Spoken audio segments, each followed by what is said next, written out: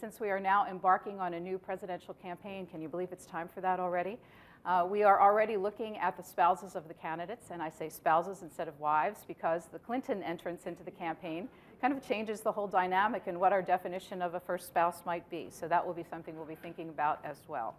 Well, to whet your appetite for what you're going to see ahead, before I introduce our panelists, I want to show you a priceless piece of film.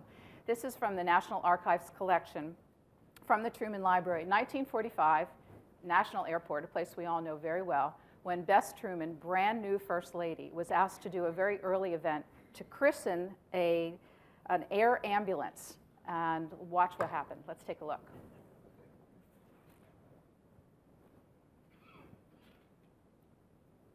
At the National Airport, ambulances with wings, one each for Navy and Army, ready to be christened by Mrs. Harry S. Truman, who, with her daughter Margaret, will do the honors in her first public appearance. But Mrs. Truman is in for a surprise. By an oversight, the champagne bottle, unlike this one, hasn't been properly prepared, etched to break the glass on impact, and glass cutting is behind successful christenings like these. Now Mrs. Truman, unaware that her bottle is not prepared,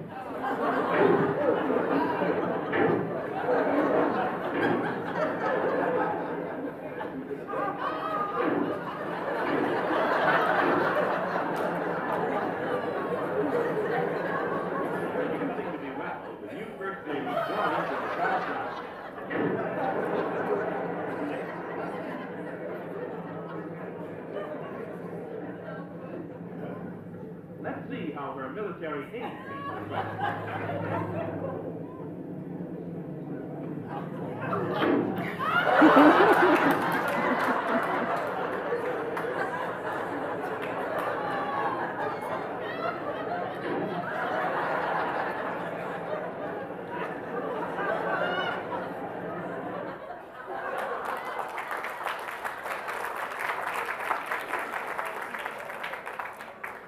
Mrs. Truman kept her cool, as you could see, but guess what she was feeling inside? Mortally embarrassed. And what happened as a result of that is she elected not to do any more public appearances.